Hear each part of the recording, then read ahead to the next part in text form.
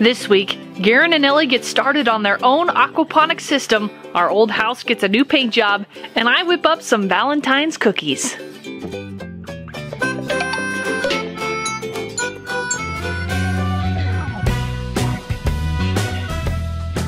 It's getting to that time of year again where it's starting to warm up a little bit, getting close to spring, and starting to think about all the growing that we would love to do. Talked to Bryson and we looked at Bryson's aquaponics system. We decided that that would be a really great solution for us too with its low water consumption. We're gonna put together ourselves an aquaponics system. We're gonna do a little bit different design just to try something else out. This was our garden area when I was growing up, and I think this is where we're gonna put the aquaponics system. A row of grow beds here, a row of grow beds here, and then the fish tank and your science stuff will be over there. I'm not exactly sure how that's working. So we're gonna just kind of clean this area out, take this fence out. Yeah, cut the grass, get those little trellises out, and I got some big holes to dig for some power poles that we ended up getting, which are gonna be perfect for raising our grow beds up off the ground. So you're doing raised grow beds, you're not doing the pipe system like Bryson? Yeah, we're gonna do some raised grow beds. That way the drainage works good. We don't have to pump water in to the grow bed and then pump water back out of the grow bed. We can just pump water into the grow bed and it'll drain back out. Cool. So, yeah. All right, we ready to get started working then? Yeah, let's do it.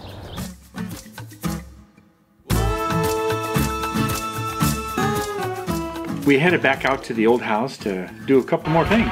One step towards the mailbox. This mailbox broke. We don't really have a personalized mailbox out where we live. This is like a solo, I'm a cool box. No idea how to put this thing in. Never had to do one of these. Cool mailbox though.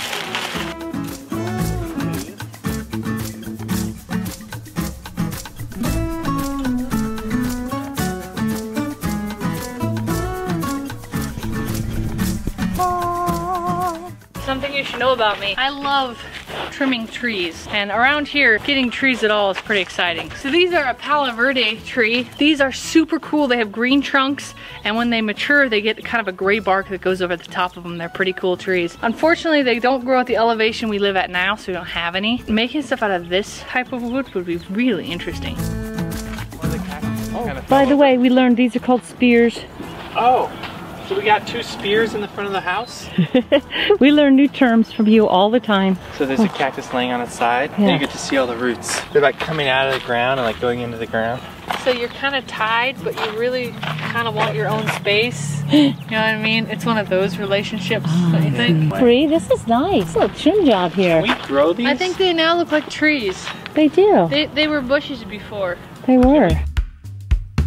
Welcome to Bree Barely Bakes. Today we're gonna be doing cookies. This time we're gonna do chocolate chip cookies, but with a twist. Because it's Valentine's Day, we're gonna be making them pink. What could go wrong? So I have all the ingredients here. This is not really my recipe, but you know what is with the internet, we can just have access to, you know, mountains of these. I believe that these chocolate chip cookies are called the best chocolate chip cookies. And although that title doesn't really have the most humility, I think that it actually might be true. So these are really good. My favorite recipe that I found for chocolate chip cookies so far. The ingredients are thus. I've got a cup of butter, a cup of, gotta make sure that you can see the cup real good there. Now this one is Bryson's head and fish, you know, what's not to love? A MyLittleHomestead certified and winging it. Anyway, a cup of brown sugar and this wonderful flour, which you might notice looks a little bit like this flour up here. I'm sorry, it's not supposed to be an infomercial. Gonna get a couple of these eggs in here, preferably without the shells, but you know, if it happens, oh yeah, that's appetizing. A teaspoon of baking soda, a couple teaspoons of vanilla. You're supposed to get kind of fancy with the baking soda. They have you mix it in a couple of teaspoons of water, but I don't obviously take that extra step because that'd be way too much work. Instead, I'm just going to put in the water because I noticed even the little extra water in my own head makes it better. Oh, and some salt. And I'm sure that there's a specific measurement of salt, but that's mine. We're gonna give this a mix before we put in the flour.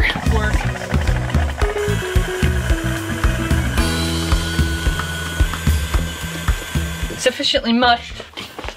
Now I'm gonna add 3 cups of flour, very gracefully with no puffs, poofs, or muffs. And then we're gonna go back to our mixer. And gingerly, might I add, get this started. If you don't wanna look like Fluff the Magic Dragon, take it slow. Okay, so this is the dye. It's already going wrong. 3 drops of the magenta, and pray that this machine does not break in the process. So word to the wise, probably should do the dye before the flour. Unless you have an amazing mixer.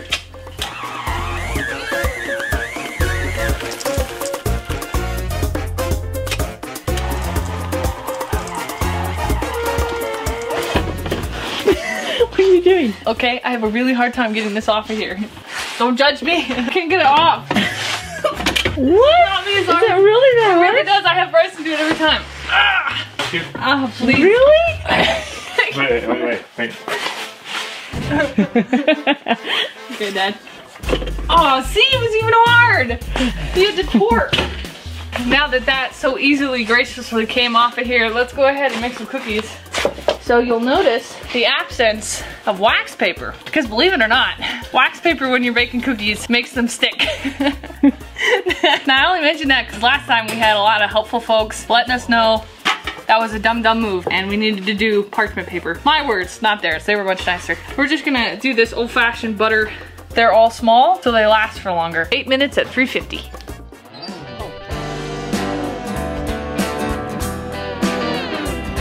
She has decided to move into this house. Yeah, it's a house that we brought her home from the hospital when she was a baby. She kind of grew up her first 5 years? 5 years of life there. Now she's back. Full Again, circle. yeah, full circle. Welcome home. Wow, it looks like you guys have already started lots of work. Want to come see it? Yeah. Hi. Hey. I love all the windows. Can you picture yourself living here, Shay? Yeah.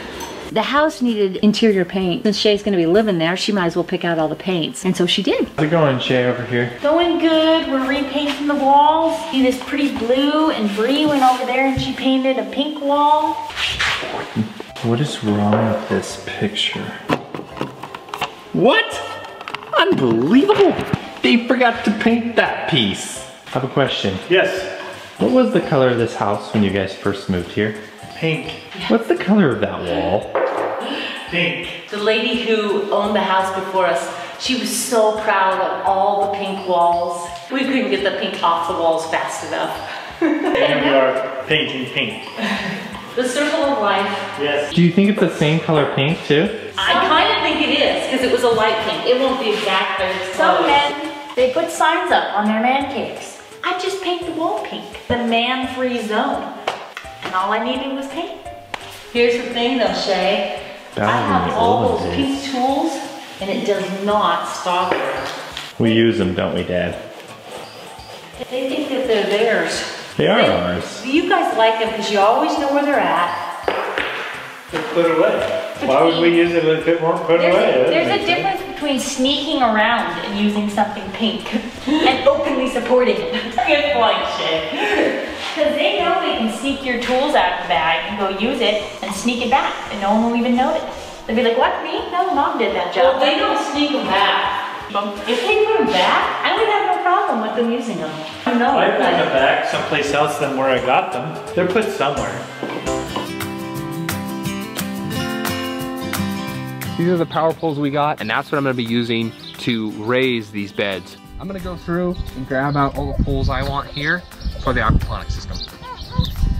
What do you think, Azalea? You ready to work? I don't think she's gonna be able to help us today. She's got a full schedule of napping.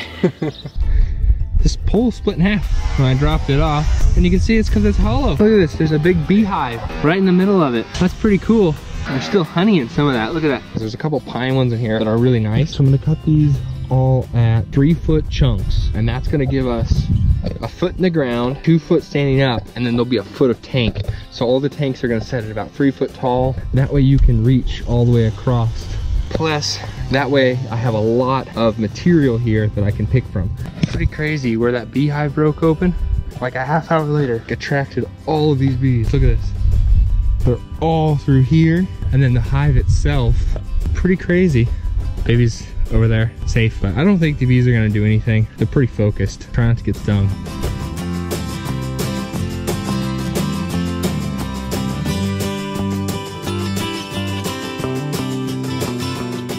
The carpet guy came in and cleaned these carpets, and you can see they're in pretty good shape. So we really didn't want to get new carpets, but there was still some just smells in the carpet. I went online and I found this guy called the Odor Dude. I'd pay $9.99, and I got his formula and mixed it up in this little bucket here. If it comes clean, I definitely will leave a link to it. 4 different ingredients. What's the verdict, Mom? Check this out, Bree. Then just kind of spread it on the floor, and look at this. I mean, I did this whole little section, and he says wherever there's something odor-ish, it'll pop up in these foam things. Wow. Isn't that something? It is, oh my gosh. And it might just be my mental state, but I feel like it's nicer in here already. There's disinfectant in here too, so we're killing germs. You could lick this floor when we're done. Well, I don't know if I would recommend that. Can I test something real fast? Yeah. I'm still scouting them. So right here, we're gonna do. He's debunking it right now. What happens if we put a lot right here? Try another spot. This isn't foaming up now. Okay, that's why you do tests. Sometimes you test to 3. That was good, Bri. Very cool, Mom. You can actually see that I hit the edge of it because right here is where I actually really poured it. And it was spread and out. it spread out and hit that. Wow, that is incredible. There was a big bounce out by this door that's kind of going away. Very, very, very cool. I have to say that I'm really impressed with how the odors came up out of the carpet. We liked it so much we're gonna make it for a little spray bottle here at the house and use it when necessary. Good job, Odor Dude. You did, and they got a good product out there.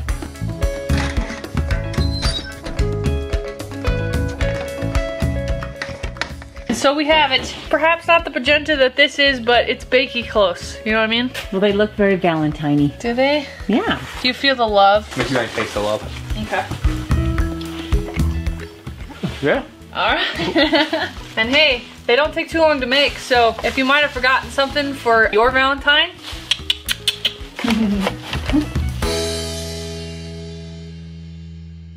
Alright, you get them all cut up, babe? Good. Got all your poles cut. Got our tank sitting here. That'll work, huh? We'll get these all leveled off nice out there. Very cool.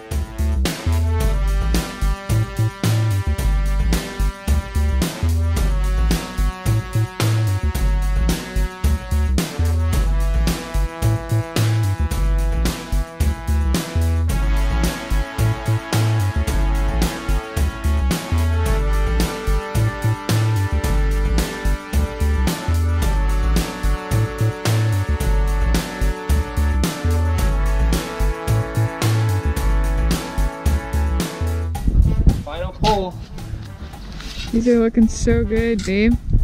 Can you imagine like how nice it's gonna be to garden without, you know, being on your hands and knees? Yeah, that would be nice. All done. Awesome. Clean up now.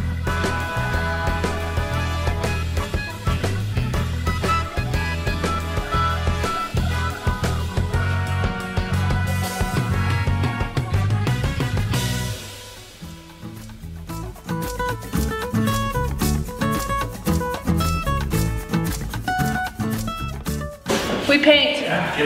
So much paint. We have to prime. So we're doing that too. Shay picked out all the colors. She's very pastel-y. Okay, good. We're gonna go get more paint. We're gonna get a couple fan lights. We were thinking about even those back windows, you know, shortening them and getting some ones that open and close because those are just picture windows. But Shay immediately said, no, I love these windows. It makes you feel like you're outside in that room. And now with the bright colors, it's even more so. Yeah, we'll have even more birds trying to fly into those windows. Remember that? We were living there. We always had birds trying to fly through there. They did. They ran into the poor little things. We would think that they were dead because they would lay there, but they were just knocked out. And then they get up and off with a their concussion, flapping with half a wing. Yeah. No.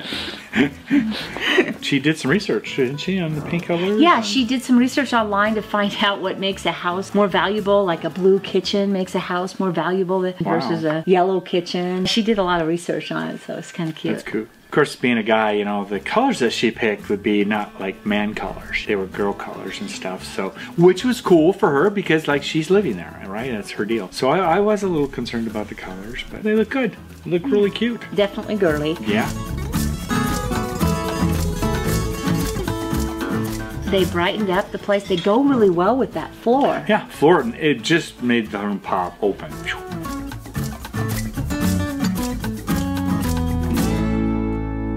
Come on. Mom, your ladybug is so cute. Where'd you get your ladybug? It's my Valentine's gift.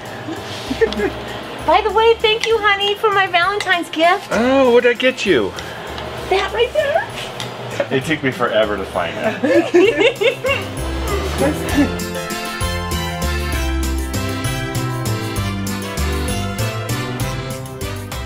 Well, that wraps up this week. The t-shirt design of the week is Prime Time. It's a paintbrush priming the walls. For prime Yes, time. okay. Because we had to okay. prime the house. The walls. If you'd like to get this on a t-shirt, sweatshirt, handbag, tote bag, all kinds of fun stuff that we have over on our shop page, as well as all the previous designs that we've done in the past. The link will be down in the description. We have 20% off all products in the store for today only. So if you'd like to get in on a 20% off sale, be sure to check it out. We post 3 videos a week. On Mondays is our podcast. Podcasts have become a place where we're able to answer any questions or share comments and advice that we get from the Weekly Peek. On the podcast, we'll address those. It's usually the podcast that follows the video. It's kind of the Weekly Peek follow-up. Yeah. And then, of course, on Wednesdays is our recaps or full versions come out. And those are one subject pulled from our Weekly Peeks, which are these here. This is our variety show that's posted every Friday night, a brand spanking new one. I want to wish you all a wonderful Valentine's Day today. And Yes. so spending time with... Look what I have. So I have this ladybug with red flowers on it. Be so surprised. I'm so shocked. I know, it's beautiful. Thank you, honey. I do really like it. That's cute. Don't forget your Valentine's this week, because you need to give them a ladybug and a flower. We really appreciate you being a part of our family, and we look forward to hanging out with you on Monday. Happy Valentine's Happy Valentine's Day.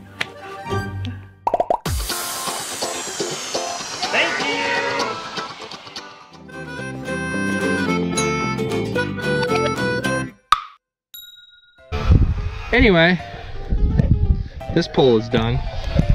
So we'll chuck him off to the side and figure out what to do with him later.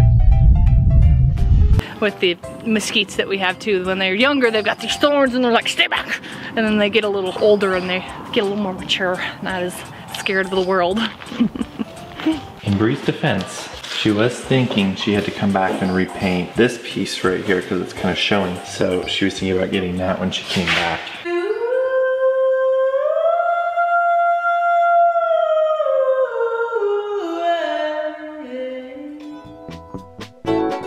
Our family moved from the city to the country. Thanks for taking part in our adventure. We have new videos every Friday evening. If you would like to help us out, you can like this video, share it, subscribe, or support us on Patreon. See the links in the description. Do you remember the backyard? That tree back there? Yeah. Do you remember the Christmas? Took our picture with all the kids in the tree. Our first Christmas picture was done in this tree. I actually still have that picture. I see it daily. And they're wearing Western gear, at that time, because we're kind of in that area there in the desert. Pop guns and stuff, it was really cute. I think one of them's holding a chicken. I think so too, yeah.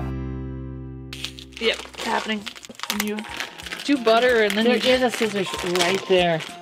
Yeah, well, that would be easy. Gluttons for doing it the hard way.